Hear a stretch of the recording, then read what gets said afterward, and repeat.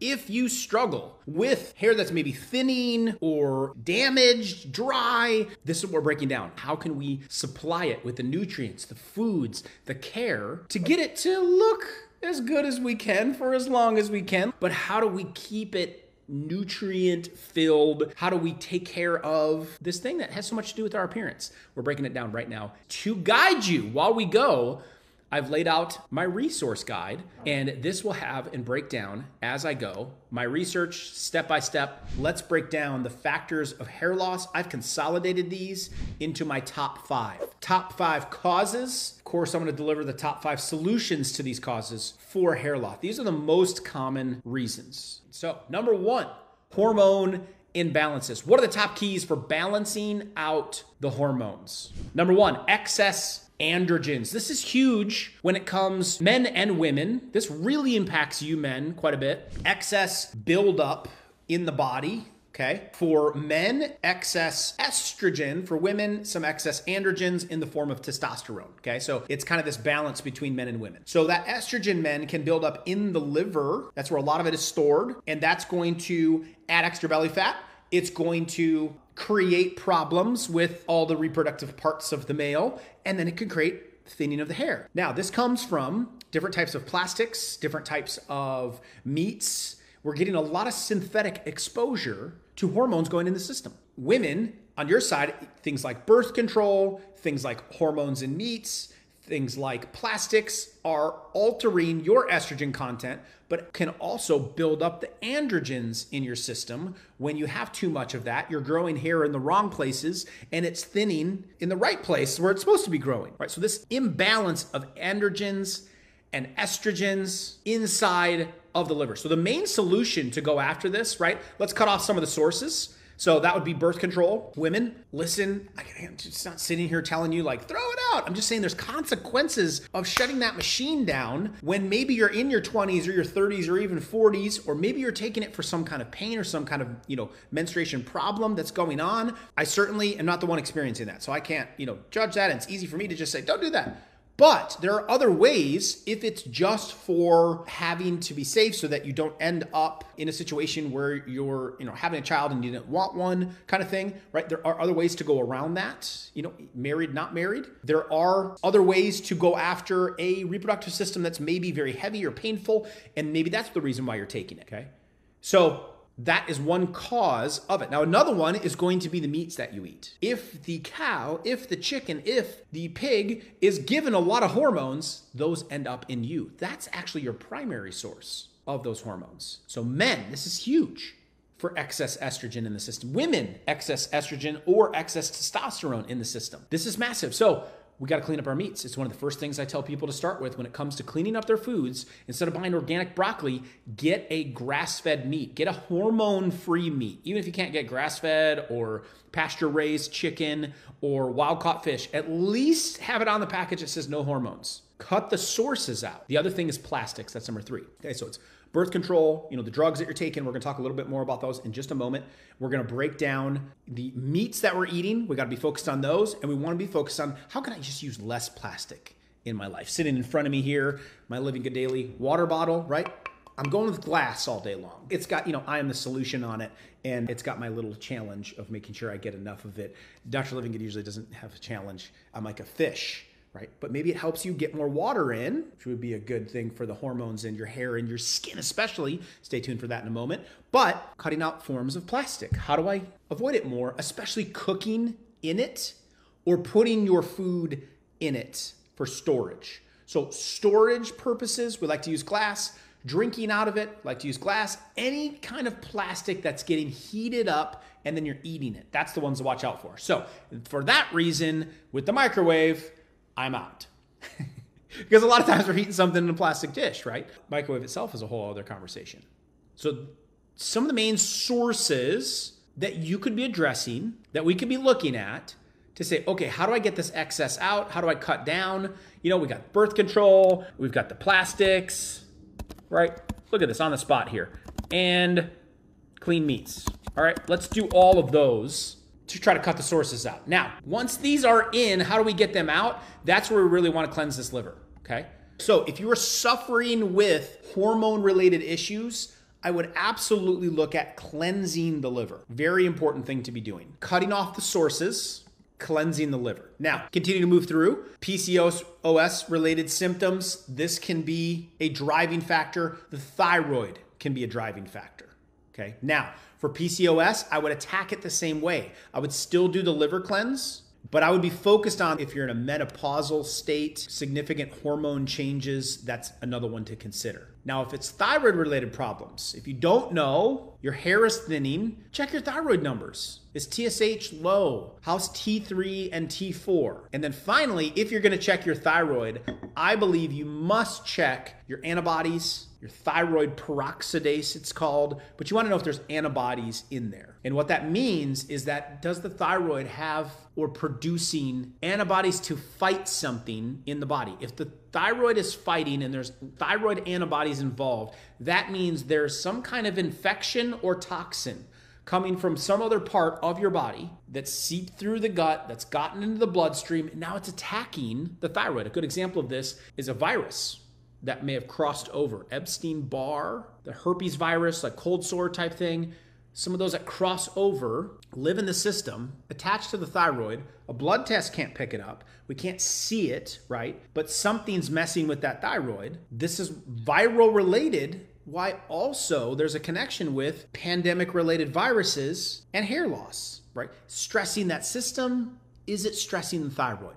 So getting some blood work there, very good idea. Make sure you check the antibodies. So many people post up a question like, well, this is my thyroid, numbers. What do I do? Or I have thyroid problems, but they've never checked if they have antibodies. If you have antibodies, you have a gut-related problem. Go back to the liver cleanse. Start there. That's why it's such a huge starting point. And start working your way through it. You start flushing out the liver, flushing out the gut, do the proper blood work, and then I would consider an advanced gut reset if you do have antibodies.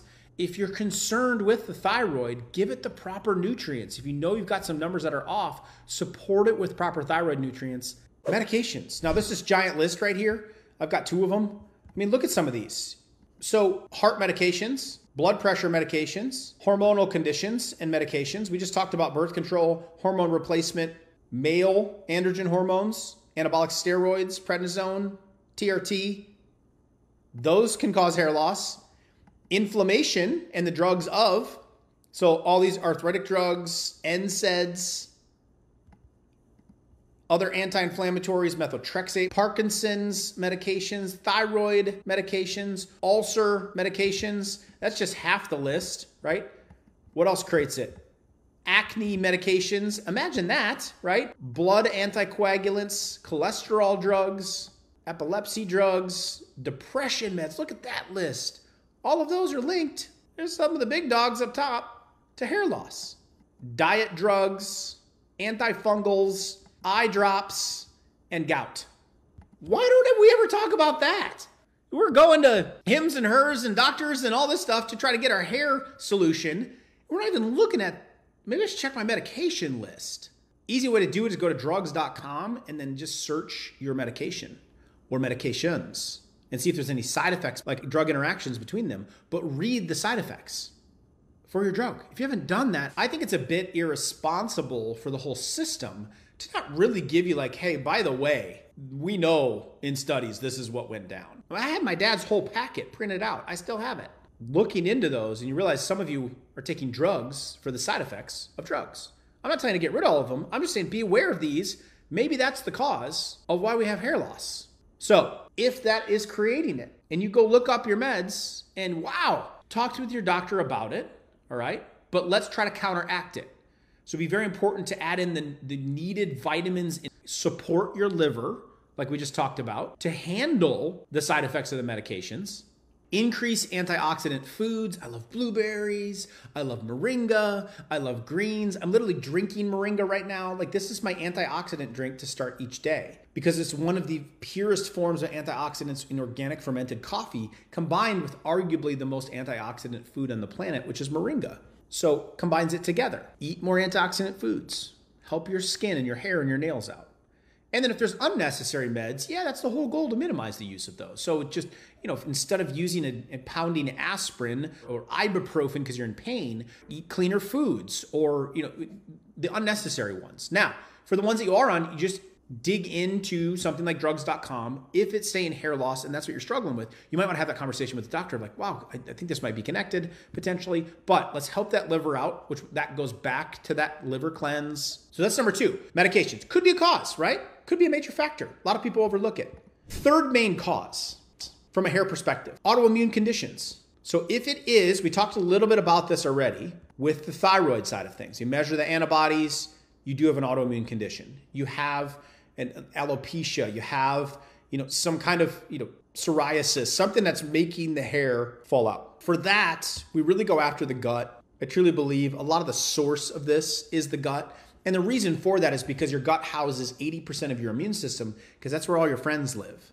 You have more bacteria and microbes in your body than you have cells. It's kind of disgusting, but it's true. In your gut, it's just lined with, it's just this living environment in there. And we can throw it out of balance very, very quickly. And when it's out of balance, those are like your soldiers. There's chinks in the armor, and the gut gets leaky, and then now things start to permeate into the bloodstream that shouldn't have been there. When things are floating around in your bloodstream that should not be there, toxins, viruses, chemicals, then it creates a inflammatory response. Well, then organs take hits like the thyroid, or you can suffer from hair loss. During that time, you would eat more of an anti-inflammatory and elimination diet approach to remove foods that might create gut and microbe imbalances. Gluten, dairy, grains, rancid oils. Now, you don't have to eat this way all the time, but during this period of a gut reset, those are very valuable. I would also be adding in omegas and turmeric to knock down inflammation. Number 4, stress. The fourth main reason of losing hair, thinning hair, damaged hair, stress. Now, during the virus that so many people went through and so many people dealing with hair loss, a lot of it was stress related. That virus stresses the system. And how I know this is because of another condition that popped up, significant folds, 3 folds, 4 folds, shingles. So shingles was on a way increased rise during the pandemic because post-virus, that thing stressed the system so much that it ended up flaring up and allowing an opportunity for other dormant viruses sitting in the system, like shingles, to pop up. I literally experienced that myself. And so hair loss did the same thing. When you stress the system that much, you're using up the supplies of zinc, iron, magnesium to fight viruses, and it didn't leave much for hair. So we saw people have a lot of thinning issues going on. So we want to make sure we're supporting that immune system. And if you've ran through a buzzsaw of viruses, your immune system is compromised, then we need to be doing immune supporting protocols. Now, if stress is really overwhelming the system, then we also want to be doing proactive things to support it. Now, my favorite nutrient for stress are adaptogenic herbs. There's very good research pertaining to ashwagandha, rhodiola, some of the great adaptogenic herbs that help bring down cortisol levels. There are breathing exercises that we regularly teach. Another great way to handle and lower stress levels. It seems so simple, but 1 minute deep breaths in, 1 minute deep breaths out, acting like you're smoking a cigarette. You don't have to put your fingers like that, but you get the concept of it. And repeating that for 1 minute while you're driving in the car.